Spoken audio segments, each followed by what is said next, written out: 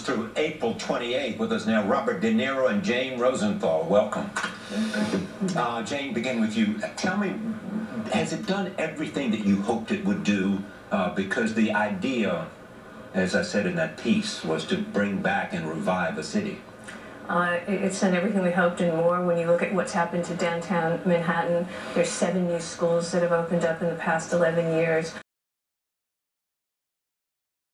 More residents downtown than ever before, and the buildings are going up on the site, and the memorial's open, so it's quite amazing. And Bob, would you say that Boston?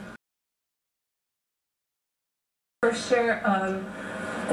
For me personally, I kept saying I fell in love with New York through the movies, and now New York needed the movies to heal, to give us a new memory, to give us something to look forward to be able to get a group of people together and have an outdoor screening and laugh.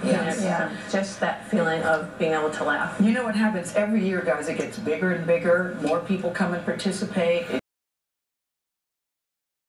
It grows in terms of the audience that it draws and the films that are included. What are you most excited about this year, Bob De Niro?